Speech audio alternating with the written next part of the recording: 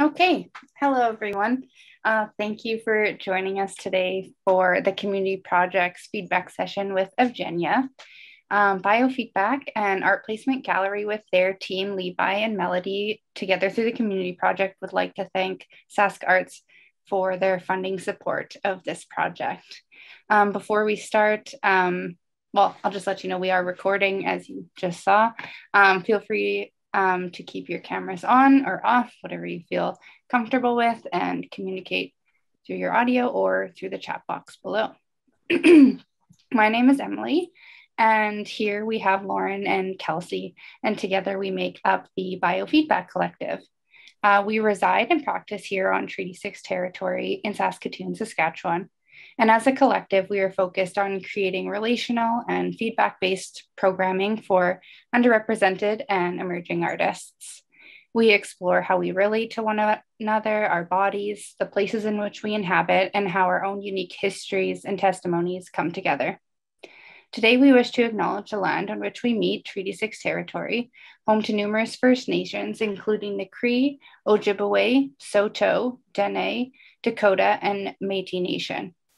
Biofeedback recognizes the current and long history of colonialism in Canada and our own positionality in different places and spaces within this context. As non-Indigenous people, we are committed to learning and holding space for the personal testimonies of those who have, are, and will share their knowledge and stories with us.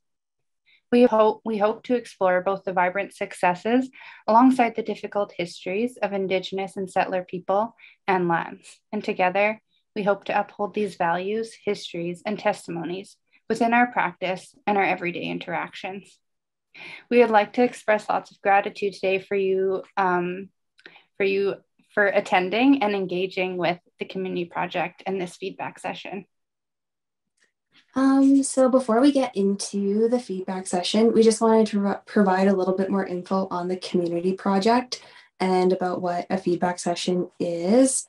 So the community project was developed to support the community of artists and makers here in Saskatoon and the surrounding area through a series of relational events and workshops.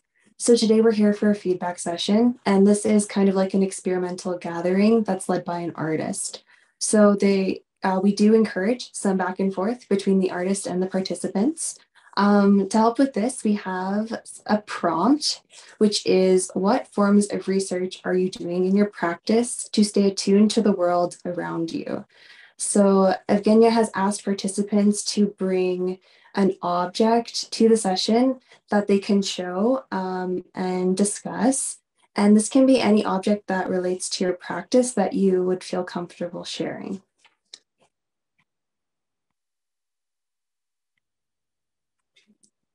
I'm muted. I will quickly introduce Evgenia. She is an interdisciplinary artist working in installation, video, drawing, and performance. Her work examines the complexities of perception, communication systems, language, and epistemology through interdisciplinary research-based practice that investigates parallels between the ways we experience the world through our senses and the ways we interpret the knowledge we acquire. So without any further ado, Evgenia, thanks for being here. Hi everyone again, and thank you so much for having me. This is wonderful. I'm so glad I was able to connect with you and be part of this great initiative. Great introduction. Thank you so much, everyone. I guess we can just dive in. So as Kelsey said, I'm interdisciplinary artist, and I would say fairly recently I started being more pronounced about the fact that my practice is very much research-based. And by that, I mean a few different things. And so I wanted to talk to you about the potential of research in artistic practice, and also how it becomes this incredible tool for connecting people and non-human communities. And so what I would like to do is, perhaps I will talk a little bit about that, and I'll give you some examples of my work, and then we can have a talk back session and if you're comfortable sharing a little more information about the object that you brought, we can maybe start a conversation there. So I would like to share a screen to start kind of like my little introduction. If that's okay with everyone. Are you able to do that, or is there a permission? I think so. I should be able to. Let's see. Can you see? Yes. Oh, perfect. Great. Wait. Yeah. So, research. What, why, what, when, and how. So the prompt that I thought of asking everyone was, what kind of research do you do? Well, I can start by sharing what kind of research I do and see if that gets us somewhere interesting, hopefully. When I think of research, I really think of it as research. So a way of rethinking, reimagining, revealing, perhaps, various processes that kind of recontextualize our search, our yearning for connection, and thus our creative process.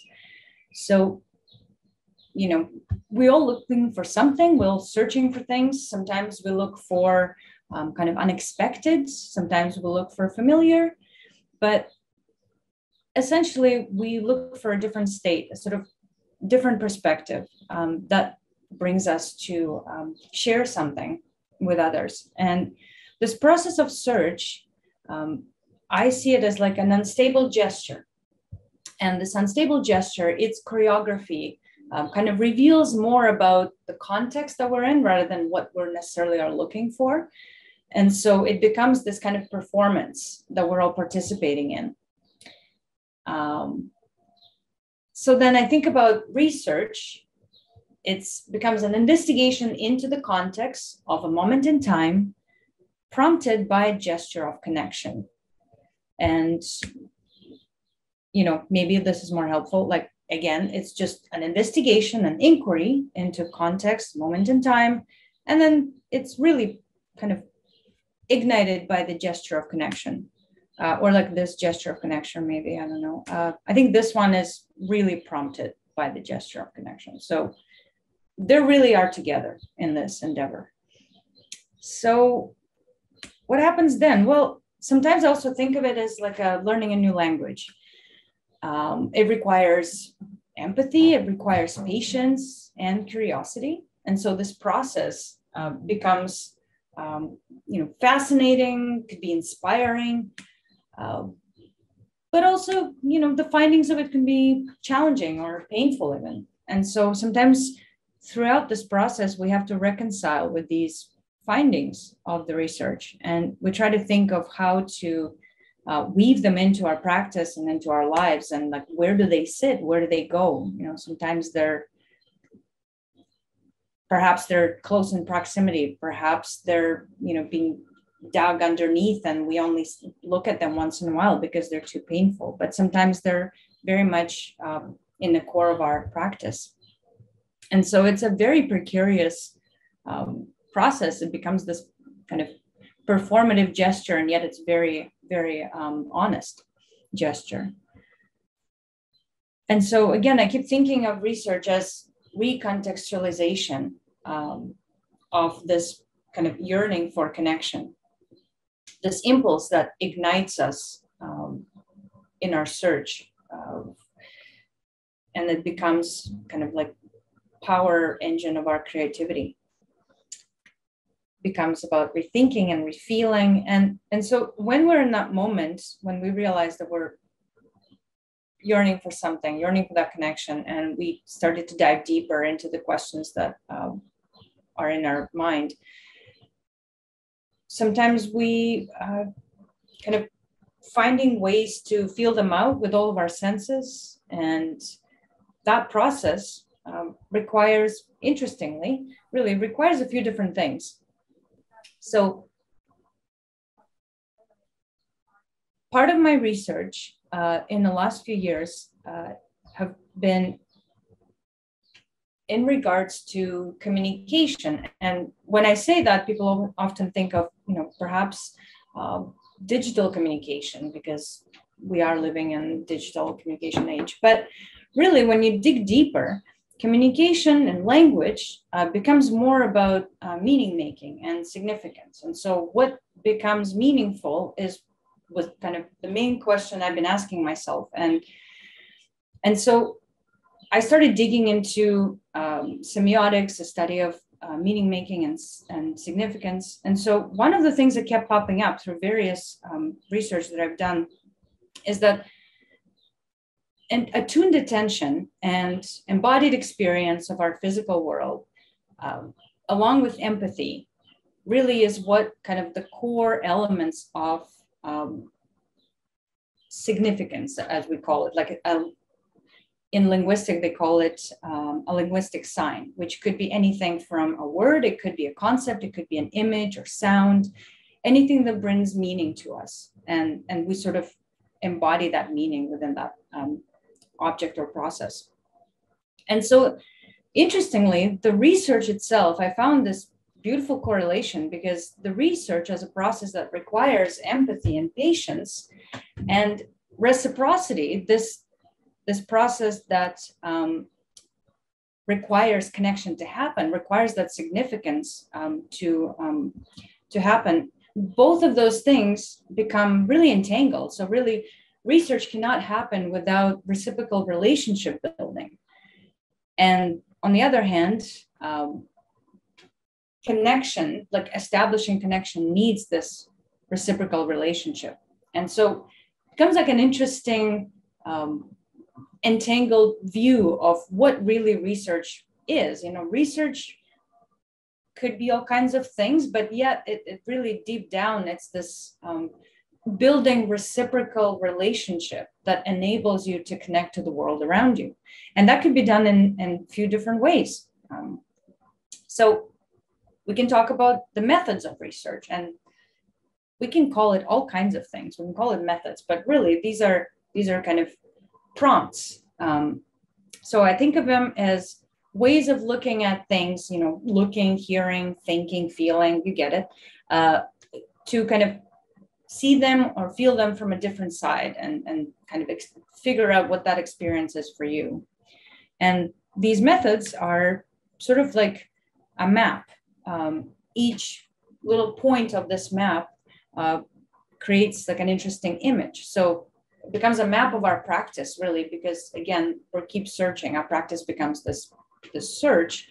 And so these points of connection of different inquiries creates this image, which is kind of interesting.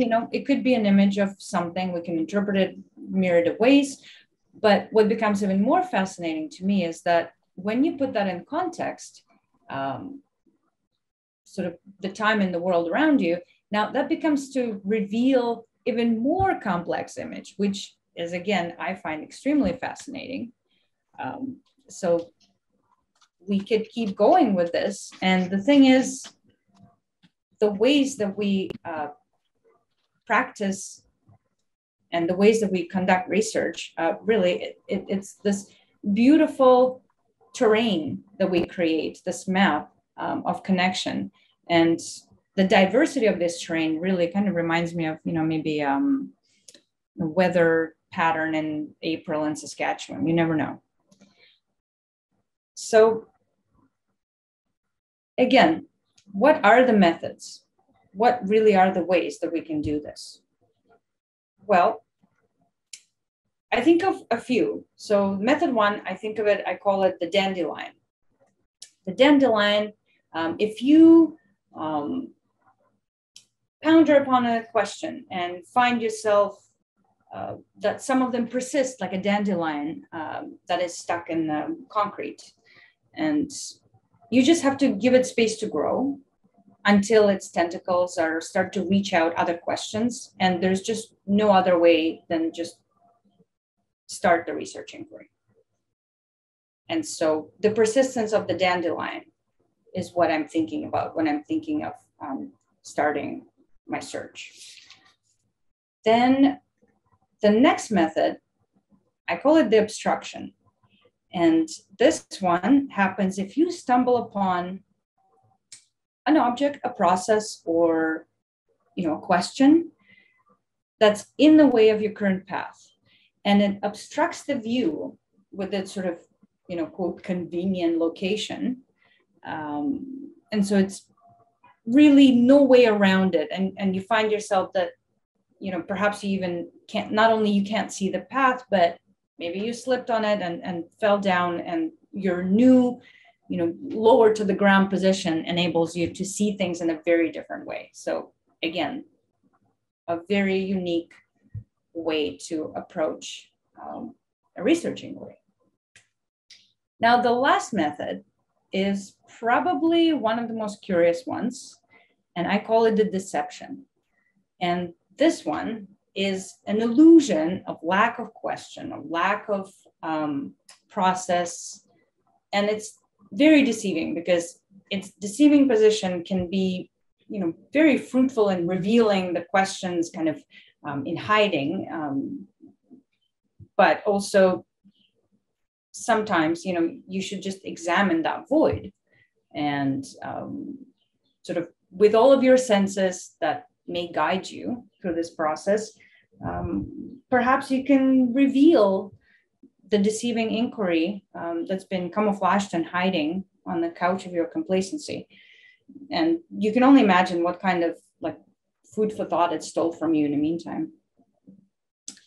So all three methods can be done all together, can be done one at a time. I find that I usually jump around between them. I certainly find myself in the situation of needing the method 3 once in a while. But all are very useful to me, have been. I hope perhaps could be to someone else. So now let's say that we found an area of significance. We found something to start our investigation, the process, a question, an object, a prompt, a gesture. And how do we approach this? How do we approach this beautiful entity? Well, again, I'm going to give you some examples. You don't have to try them. I have, and I'm just sharing that some of them worked really well, others not so much. Could be me, but I found all of them were very fruitful in kind of approaching an inquiry. So approach 1, you can certainly tune into it. And by that, I mean, you can hear the sounds it produces, and it might sound odd, but perhaps it can reveal a new scale, and you'll be able to find a way into musicality that you never thought was possible. So tuning into an inquiry of significance is, I found, very helpful and very fascinating. Now, approach 2 is a detailed observation of the question and its habitat. Sort of maybe a good idea to sometimes observe the area of significance and see whether it's a good idea to tame it or leave it in the wild. Sometimes the wild processes lose their vitality in captivity, and they are best to leave where they are, and you'd probably be able to better sustain your artistic practice by diversity without it. Up to you. Approach 3 is devour it, eat it up. And if you find that, perhaps it leaves you sour or bitter about the world, or, maybe its spicy nature can heat up the conversation of the context of your next project, or maybe, you'll find it really sweet and you want to share it with someone. Again, very much up to you. Approach number 4 is sort of approach number 3, the other way around, is you letting be consumed by the inquiry. And you can sort of wallow in this never-ending impossibility of an answer. You can sit there for hours and hours, and that's okay. And sort of while you're in that space, it could be very fruitful for propositional projects, or projects that have unique ability to connect you to the present while you're in that moment. Again, helpful at times. Approach number 5 is the more conventional research approach, a field trip. And venturing into the question's natural habitat, again, has been proven to be wonderful for observing it from all the sides and all of its habits. But the best part about this one is that you may actually stumble upon another field researcher, which is the best kind. Approach number 6. Again, we're diving into more conventional research approach, but at the same time, hear me out. Words on paper. You can always find another researcher's work that can spark the conversation. And the thing is, especially when the weather is muck, and we all know a lot of winter days, evenings, mornings, with freezing conditions, and they all can drive the question of inquiry into the hibernation. And sometimes it's the mental fog that obscures our question's full potential. But all of those times, really, really great to find a moment to kind of read the work of others and connect it to the larger community while sweeping through the context of time. Approach number 7, and the last one that I have for you, is building community, really. So this one, if you find that the question or the process is too big for you to chew on your own, you can simply share it. And the delicious path of this inquiry could be a beautiful, unique cooking experience that you can share with others. And that's the beauty of the research. Again, it becomes a pathway for connecting you to the larger community. So really, all I want to say is that research becomes this way of connecting to time that we have, time that we ponder about in the future, and the community around us, human, otherwise, the land that we're on. So that was my kind of idea of what I think of research and what I found helpful in thinking about research and its methods. And so with that in mind, keep those methods kind of in the back here, handy. We'll come back to them. And now I just briefly want to share with you how it worked for me and some of the work I've done in the last few years. And maybe that will be, again, fruitful to kind of spark a conversation later. So a few works. This work is called Small Talk Opera, and I created it in thinking about academic research and material research, both. So this project was a collaboration between me and Saskatoon Opera. And I was thinking about ways that small talk becomes this unique social building tool to create potential for deeper connection. And oddly, I was finding connections and juxtapositions to ways that small talk communicates with us through nonverbal cues and languages. And the same way that, for example, opera creates these connections as well. It's more on the emotional connection and nonverbal cues. And so I found it's very unique correlation, and I thought I would like to explore it. And so this project became a a collaboration between Saskatoon Opera's talented singers and me and my bizarre material explorations. And so we thought of combining the musicality and kind of sensuality of opera as a language of connection through emotion and music, to the idea of small talk as something that will be actually useful to the community, rather than a lot of the times it becomes just a stereotype for time wasting. And was filmed in my apartment here in Saskatoon with the help of a friend. And to this day, I'm extremely thankful that I was able to do it. And now I'm looking forward to work with Saskatoon Opera more in the future. They're amazing folk. So another project quickly I want to talk to you about is called Ways to Connect and Other Remedies for General Betterness.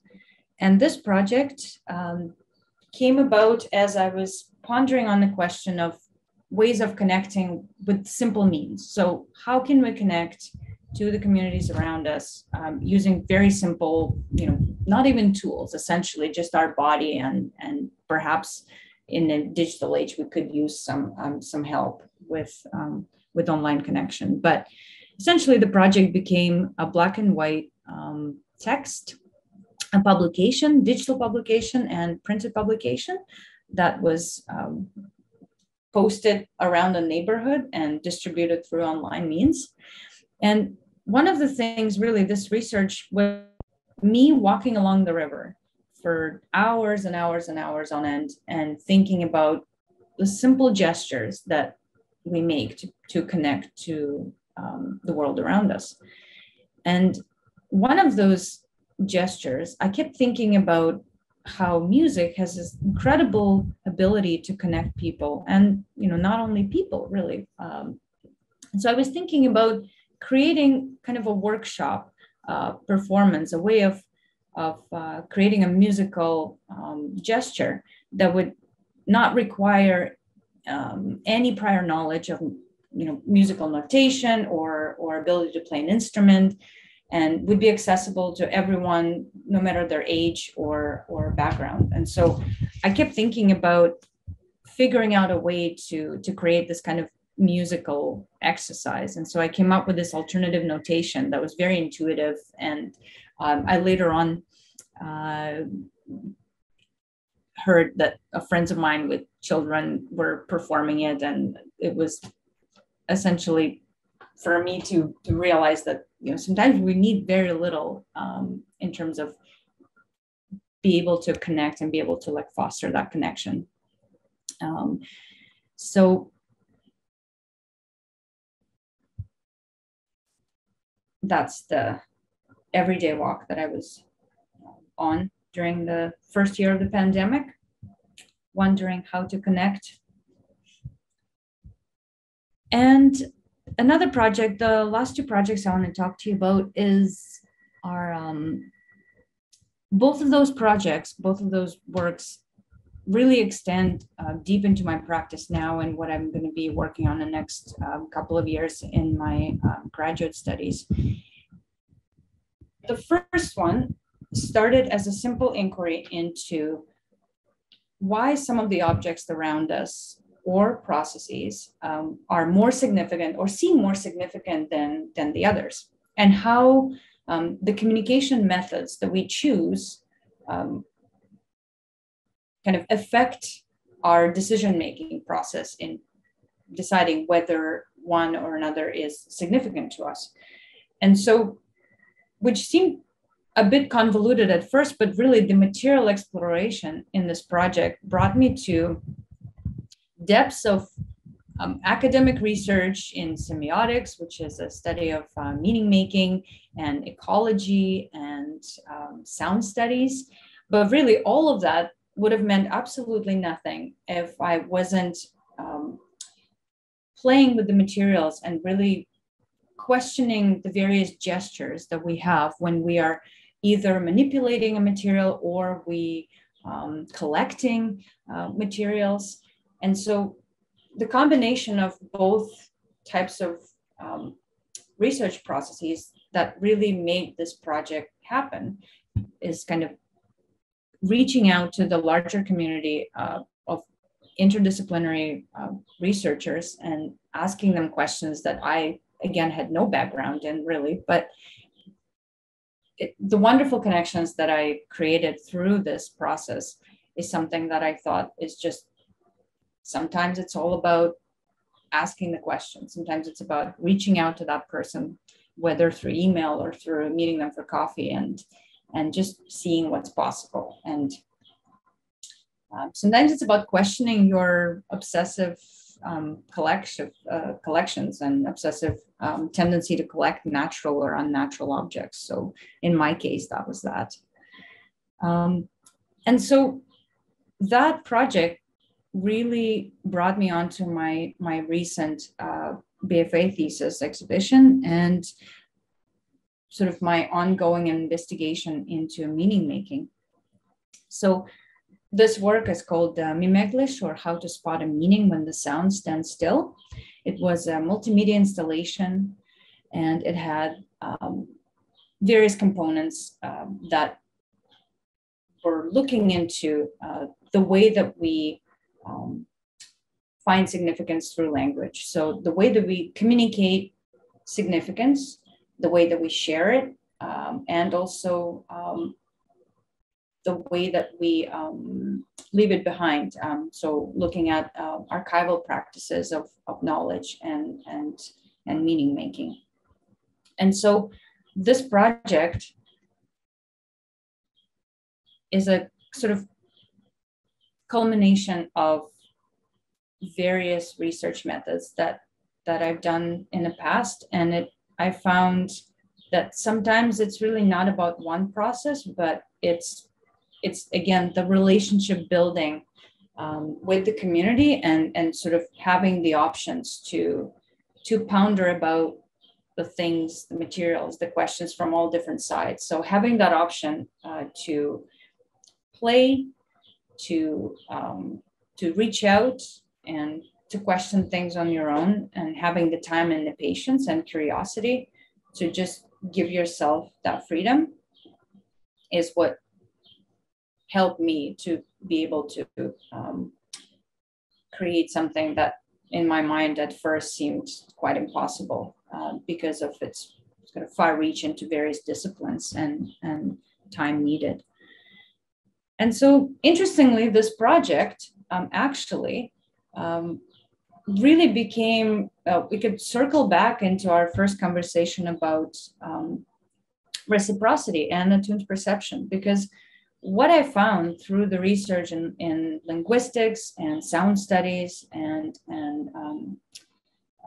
meaning making is that the significance that we find is only possible if, again, we have empathy, patience to create this reciprocal relationship with the community around us, and we have an understanding and able to have this embodied experience of the present.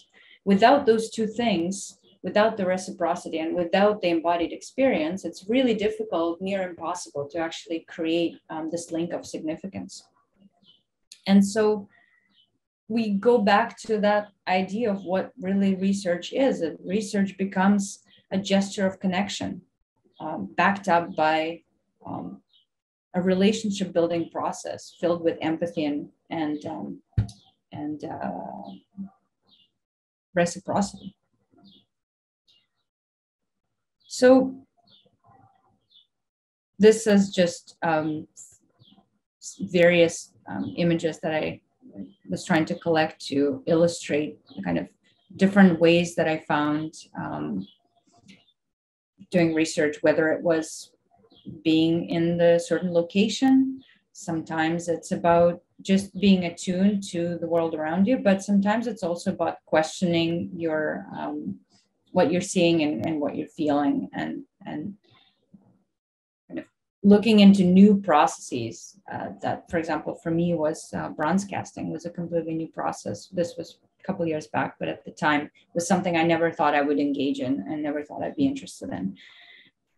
again, reaching out to people and finding ways to actually connect different paths of research that someone else had and mine, and we found that it made sense to actually collaborate and create something together in a very different process that neither of us were familiar with. And so with that, I will probably stop sharing this for now.